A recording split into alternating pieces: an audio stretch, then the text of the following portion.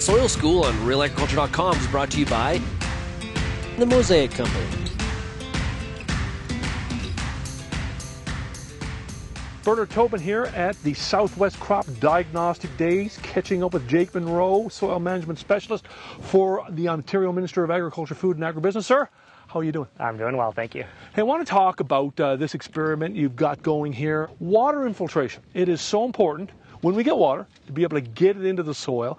We don't want runoff. We want to make sure we optimize that moisture. Tell us about what you're doing here and how you've set this experiment up. Yeah, absolutely. So really, more of a demonstration. We're here, like you say, at Ridgetown, looking at soil health evaluation, kind of what can you do in the field to get a sense of how well your soil is functioning. And so we looked at basically differently managed soils. So from a fence row, non-agricultural soil through to a perennial crop like alfalfa or a corn, soybean, wheat rotation, all the way to continuous soybeans with plowing every fall. Really wanted to see, how does that impact soil structure, and from my perspective, how does that impact your soil's ability to take in a big rain, get it down to where the crop roots are and where the crop can make use of it. And obviously, that management choice can play a big impact on infiltration.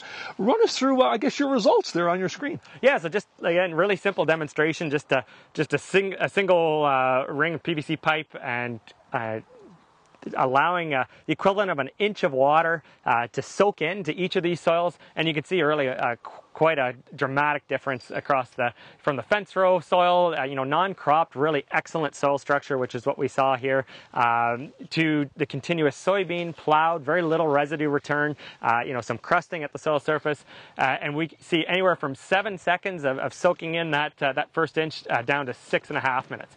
But even more importantly, once you've wetted that soil, and if you get an even larger amount of rain, how can your soil perform? Big thunderstorm, maybe get a couple of inches of rain.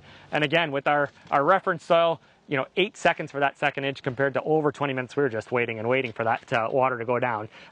So those are the two extremes, but really where we have small grains in rotation, especially in combination with a cover crop, reduced tillage, or if we have perennial in rotation, that's where we see those numbers come way down.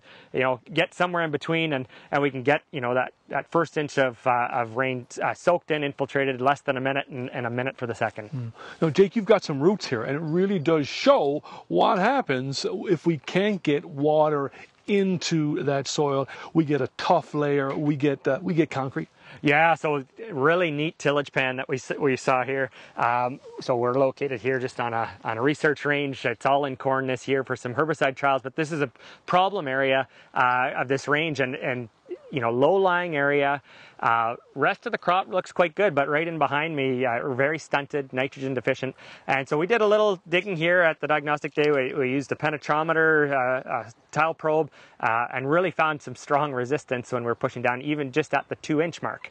And so a little bit of more digging out a corn root system. It didn't take long to kind of figure out what was happening, where we've got horizontal roots. We've basically got a tillage pan, a root restrictive layer from continuous cultivation happening kind of on that 2-inch depth, probably in this low-lying area under marginal conditions. Soil not quite being fit enough, some smearing happening, and again that tillage happening year after year in the same location. So night and day difference, and when it comes to seeing these areas in the field, it is often those lower lying areas that tend to be just a little bit wetter, a little bit marginal when the tillage is being done or the planting's being done, where we see these issues cropping up.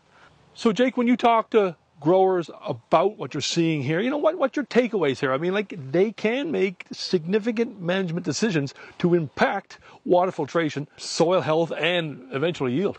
Yeah, so kind of on the short term here, with what we're looking at behind me, I think really a lot of that comes down to timeliness of tillage, and then also kind of varying the depth of tillage so that we're not creating a pan or a root restrictive layer just at the same depth year after year.